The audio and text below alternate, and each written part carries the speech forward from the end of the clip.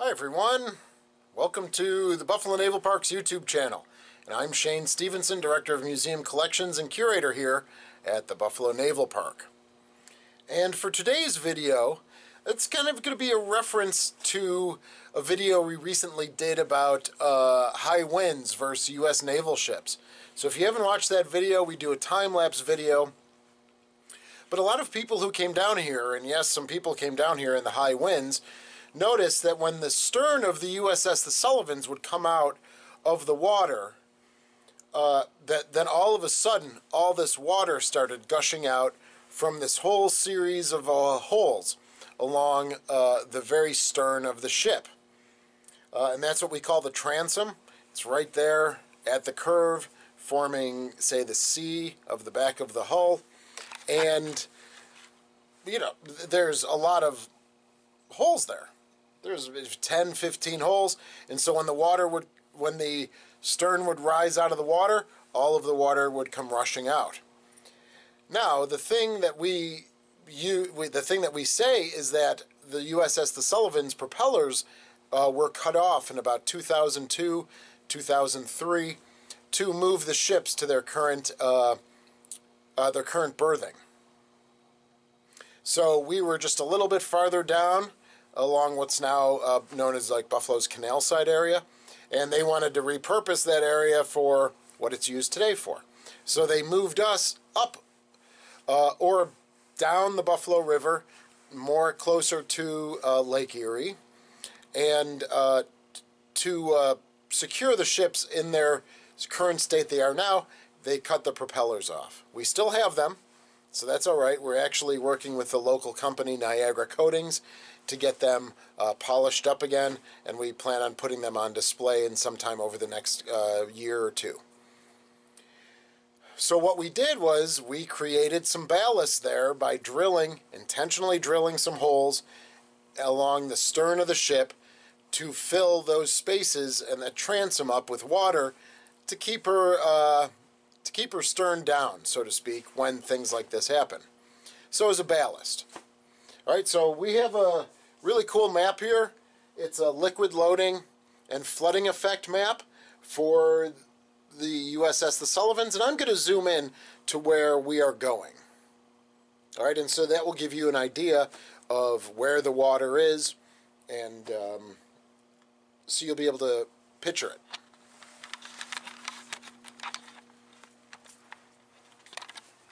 So here's a nice profile, inboard profile. Again, liquid loading. So this is where liquid should go, where liquid should not go, and what happens if there is flooding to the ship itself. So what we're looking at here is, as I said, this is the inboard profile for those tanks and holds, and you know, we got the fire rooms and the engine rooms. But now we're looking top down, kind of a bird's eye view. First platform, and then also the second platform. And we are going to be going right to here. So this area contains the after steering. All right, right in the middle where you can control the rudder. And then we have a Shipfitters space and a repair shop. And so what these areas have, this area is on the tour route, all right, so that's not flooded, but we have hatches in these three spaces. And when we open the hatches, we now come down to the second platform, and boom, this whole area is filled with water. My concern is that if we've done that about almost 20 years ago, what does the integrity of these bulkheads look like now? All right, it would be extremely bad for the ship if the water that's contained in here rusts out these bulkheads, and then boom, all of a sudden we've got flooding going through all these compartments on the second platform. So for today's video, I want to get here, open these hatches, and look down into this space right here. All right, so we're going to do that, and let's head over to the USS The Sullivans right now. All right, everyone, so we are now standing in the transom area of the Sullivans, and as I showed you on the liquid loading flooding effect plan that you'll see on the first platform, there's 3 compartments. We are standing in the shipfitter compartment right now, and I am with Andrew Biondo, the second, caretaker of USS The Sullivans.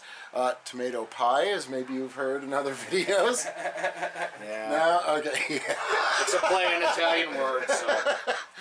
And here we got Skinny again, all right? So you've met him before. He's doing a lot of great work. He just started here at the Buffalo Naval Park a few weeks ago.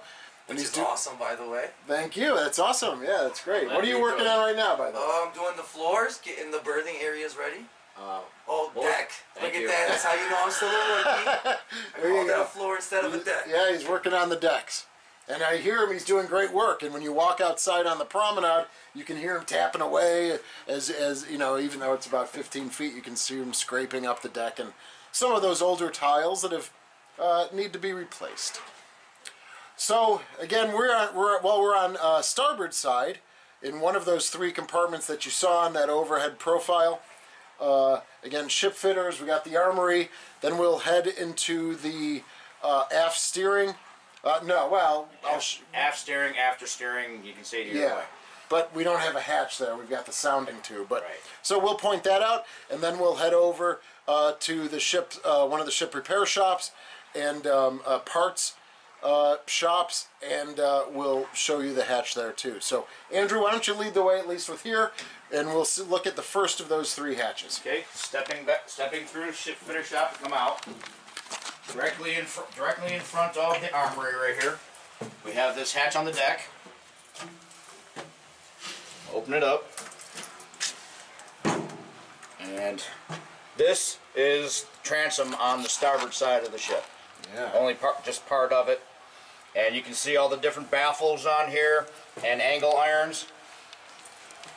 And this water here is actually purposed for being in here, being that the propellers were cut off the shafts, and the sole purpose of the water being in here is to keep the aft end of the ship down so she's not riding too high up in the air. That's right.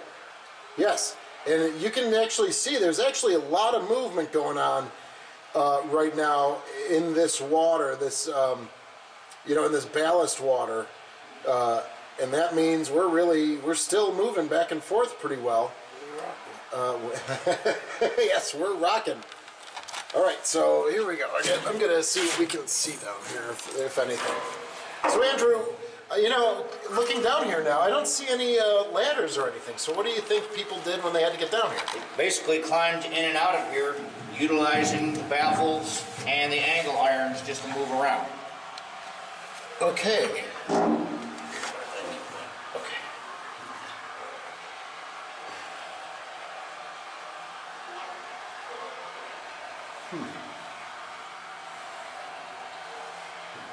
And the transom does not go all the way through the ship. It is actually sectioned off like the rest of the compartments are. Yeah, they're pretty compartmentalized, for lack of a better word. So it goes from the most stern to the bulkhead of 2nd Division. Yeah, which is the berthing just forward of here right now. Oh, okay. Let's see. All right, so that area would be under aft steering. I can't reach down much farther, but so that's heading towards the center line of the ship, and then we'll be heading over there. So one of our concerns here is that since this was intentionally flooded, that you worry about the integrity of the steel just over time. It's been about 18 years, 20 years since they probably took the props off, and so it's good to just kind of inspect this every so often, just to make sure that we're not getting any flooding, which would then lead forward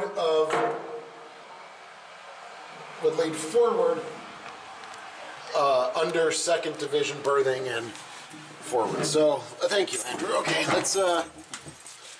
let's head to the port side now, if that's all right. And although we do have the water in there and we do check it out every now and then, the only thing that's actually saving the ship is that we're actually in fresh water compared to if we were in the salt water, it would be eating away a lot more. Even though the hulls are just about paper thin, you know, being in the fresh water is actually helping the ship out. Right, because these would not have been exposed to this much water. So, and fresh water, right, so all these lightning holes, the baffles, that steel is still pretty good, is what you're saying. Yes. And it's still almost in its original state. That's affirmative. Right, okay. Now we move forward. Actually heading through the very last berthing of the ship, which is 2nd Division. Right here is about center line of the ship. Yeah. And directly in front of me here is after steering. And so directly below me is still another section of the transom, which are separated by all the baffles down below. Mm-hmm. And then I can actually do a sounding, you know, with a special tape measure to check that. If I don't lift up any of the hatches, this sounding tube right here is where I can actually get the readings from. Now you do soundings, that's one of your jobs here, is not only just caretaker of the Sullivans, but you do the soundings for all three ships, for both the Little Rock and for the Sullivans. Yes, okay. And so you do that how many times a year, do you think? I tend to do a trend analysis. You want to do it usually every 3 months. This way you build a trend analysis so you can see what's actually going on with the ships. Yes, a trend analysis, I like that term. So that means you're building the timeline, you're building a trend of when if they're getting filled with water when, and if they're vacating when they're you know. And directly behind us right there, that bulkhead is not the very back of the ship. Okay, there actually is a passage right there that when we were inside the shipfitter shop, there used to be an opening on that side, and you used to be able to walk between both compartments, and you're actually walking directly on the other side of after steering here, this way not to disturb it. Yeah. You know, when the other guys are working in here. Good. So now we're going over to the port side of the ship. This here is the electronics room and ordnance repair parts and stowage. Okay. And now here is the other hatch right here. Look at that, it says chemical warfare material. Yep. And so we're going to open this one as well. And here we go. And just as you've seen over on the starboard side, basically a carbon copy of it. Same thing with all the baffles and the water level around the same. Yeah. Yeah, all right, let's get that. And same principle getting in and out of this one just as like the starboard side.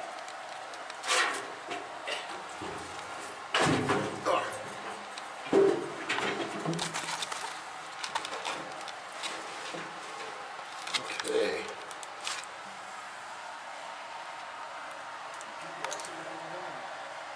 This is actual storage. Yeah. So, yeah. And I think, Skinny, you're going to come down here at some point during the season. That sounds about fun. All right, so again, just trying to get some stuff on film that we can't, as of right now, normally see, but you see the flow of that water. Jeez. So yeah, each of these spaces are pretty compartmentalized, right? I'm looking forward and I'm looking aft. There's not much room there. There we go, did it again. Sorry, zoomed in unintentionally. All right, but this will be good as we do a survey here. Oh. Okay. And we have one more, right? Yes. Okay. Directly in the back. Skewed the oldness look of this little girl here, but But she is. and this right here is actually the ordnance repair parts and stowage right here. that bulkhead that I showed you, and after steering, that's this one right here. So that's why I was saying you used to be able to walk right straight through, and there is the sealed opening from over in the shipfitter side. Yeah. So at some point they sealed that off before our time here. Yes. Right. And now here is that other hatch right here. And as you can see, Yeah. same as the other two. And this is the most aft end of the ship right here. Yes. Here, you even got the original paper on the wall. Yep. That's awesome. Those are what we call compartment checkoff lists, CCOLs. It actually lists different things. Yeah. Valves, door, hatches, and everything. Yeah, so it lists where these spaces lead to, you know, the compartments around it, what things need to be done. What material conditions that these would be under, like, this one's covered. This here would be for this hatchery. Sorry, here we go. Okay. Whew. So here, that is the very stern of the ship right there. And I am in such an awkward position here. I can't do very much. Oh.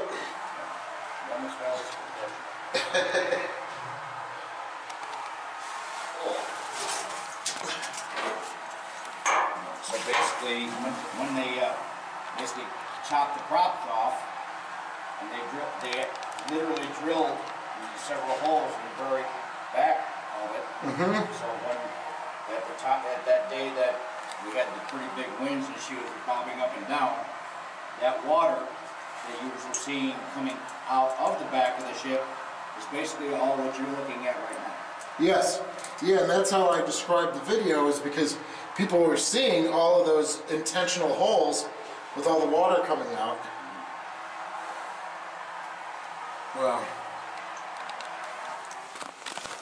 Give him a hand, please. Thank you. Oh. Whew, old bones. All right. But this will give us a nice clear view, more so than normal. Got it? Okay. A nice clear view of, you know, maybe we're looking at the lightning holes in the baffles and seeing what the integrity looks like. And as Andrew was saying, yeah, fresh water is much better than salt water. If we had salt water roaming around there for 20 years, that might not be so good. But because they weren't exposed during her time in service, the way the hull would have been, there is just much less degradation there. So, but it's something we keep our eye on, and we'll continue to keep our eye on moving forward. Again, I would hate to have these, the forward bulkheads, you know, under second division berthing there, just kind of begin to deteriorate, and now all of a sudden this water that you're seeing is now leaking and coming forward through all the compartments on the second platform. Which is now newly purposed for keeping the weight down, because they originally were storage compartments. Very true. All right, everyone, hope you enjoyed this video. If you look in the right-hand corner of the screen, you'll see other suggested videos, or if you're on your mobile phone, you look down and you'll see some suggested videos. Click the subscribe button, ring the bell for notifications, and we hope to see you again soon. And as always, thanks for watching. Andrew? Well, thank you everybody for watching as well, and I'm very proud to be the caretaker of the USS The Sullivans, and for many years to come. So thank you again, and we'll see you again next time. Thank you. Dave? Skinny? Guys. All right. Looking forward to seeing you. All right, now if I can get out of this awkward position that I'm in. Take care, everybody.